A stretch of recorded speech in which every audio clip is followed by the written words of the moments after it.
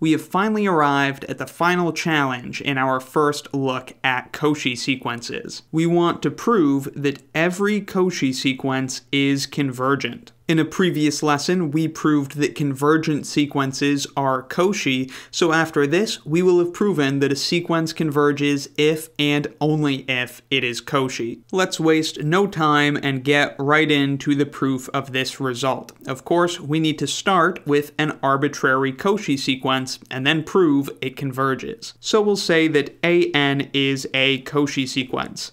Now remember, one of the reasons that we started investigating Cauchy sequences is that we were looking for a way to prove that a sequence converges without knowing its limit. This, of course, is the key tool in being able to do that we could just prove a sequence is Cauchy, and then we'd be able to conclude it's convergent by this theorem. But at this point, of course, we don't know that's true. That's why we're doing the proof, which means we need to know what the limit of this arbitrary Cauchy sequence is.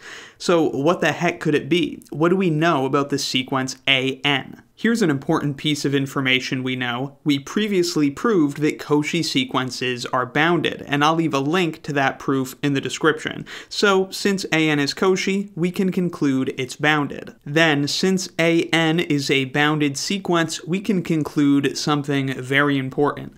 By the Bolzano-Weierstrass Theorem, since AN is bounded, it must have a convergent subsequence, which we could go ahead and call ANK, and say that this converges to a limit of A. And again, that's by the Bolzano-Weierstrass Theorem, which tells us every bounded sequence has a convergent subsequence, and I'll leave a link to my lesson proving it in the description. So now we have a limit A to work with. We know this subsequence of AN converges to A. So if AN converges to anything, it has to converge to A. You may recall that a sequence converges to a limit if and only if all of its subsequences also converge to that limit.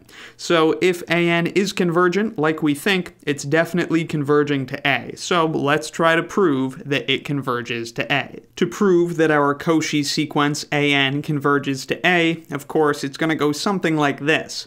We'll let epsilon be greater than 0. There will be some details about setting a big N value, and then we'll have that for all terms of our sequence after the big nth term, those terms are within epsilon of the desired limit A, and we'll be done. As we often do in these sorts of proofs, we're going to start with this expression, absolute value of AN minus A, and work towards trying to make it less than epsilon, and we'll be able to fill in the holes in the proof when we're done. You may recall a strategy we use pretty often when we have an absolute value of some subtraction. That strategy is to subtract and add the same thing inside this expression. When we do that, we're able to apply the triangle inequality theorem in order to split this expression across the addition and get something that's greater than or equal to it. So if we went through those steps, we'd have something like this.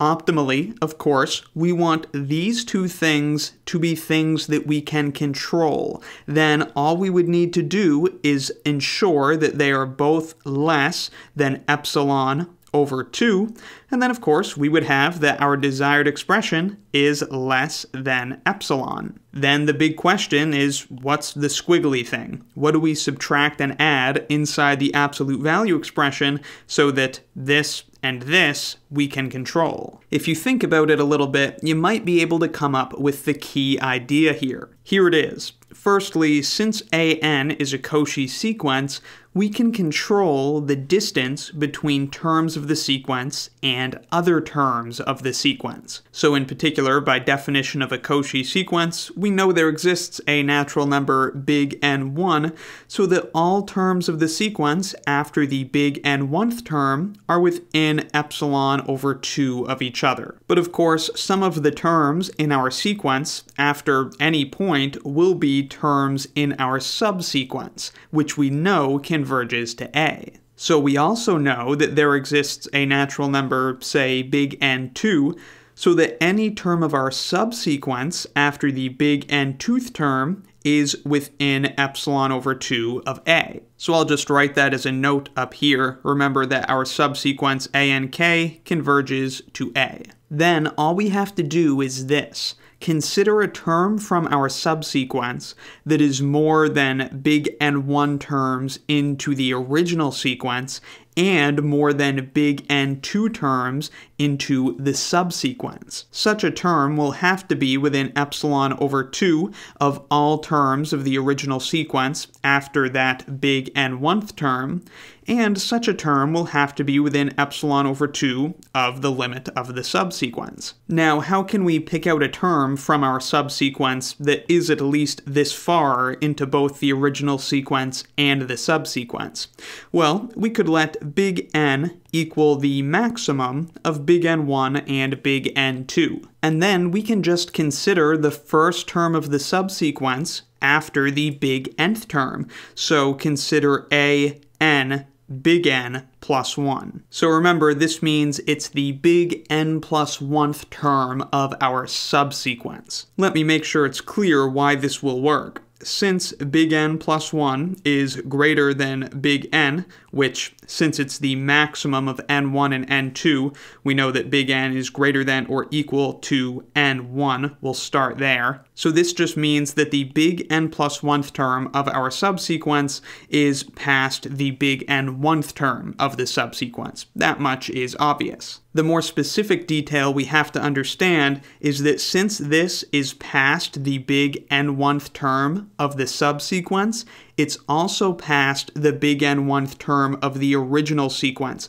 and so this inequality will apply to this term and any other terms of the original sequence after the big N1th term. That's because of this fact that we've gone over a few times. For a subsequence a and k, each nk has to be greater than or equal to k. This means the kth term of the subsequence is at least k terms into the original sequence, because each term of a subsequence has to be moving forward in the original sequence. So 10 terms into the subsequence, for example, has to be at least 10 terms into the original sequence. And then back to what we're talking about, if we're more than big N1 terms into the subsequence, we're also more than big N1 terms into the original sequence. So we'll be able to use this inequality with this specific term of the subsequence. And then the easier to understand part about this an big N plus 1 is, of course, big N plus 1 is greater than big N, which is greater than or equal to big N2. Again, that's because big N is the maximum of big N1 and big N2. And so, since we are more than big N2 terms into the subsequence,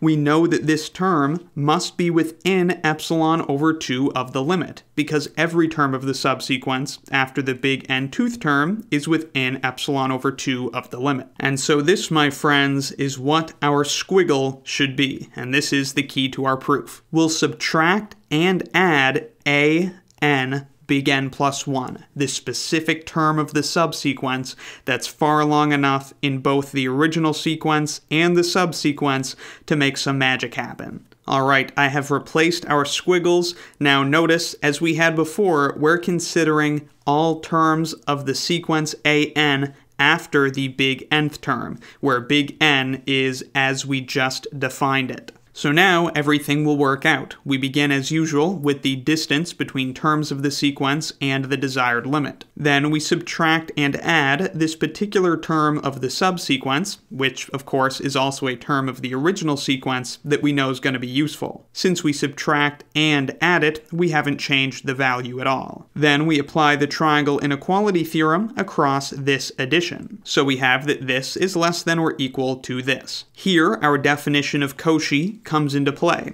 because these are two terms of the sequence past the big N1th term.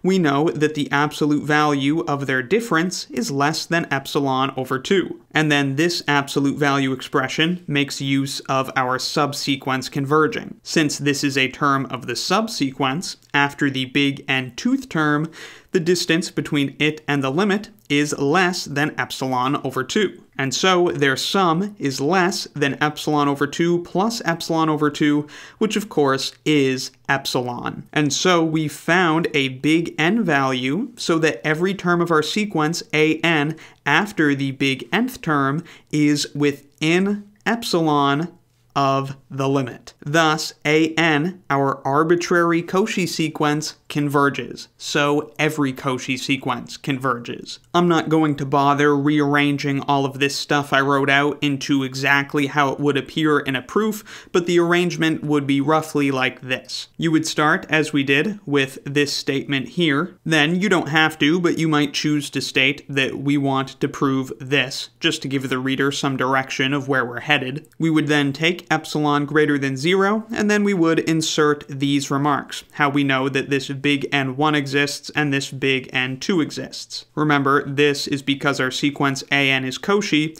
this is because our subsequence ank converges to A. Then you would set big N equal to this maximum and consider an big N plus 1. You would then have, for all terms of an after the big nth term, all of this good stuff. And so we've proven that every Cauchy sequence is convergent, and this combined with our proof that every convergent sequence is Cauchy has now established that convergent and Cauchy sequences are the same thing. A sequence is Cauchy if and only if it converges.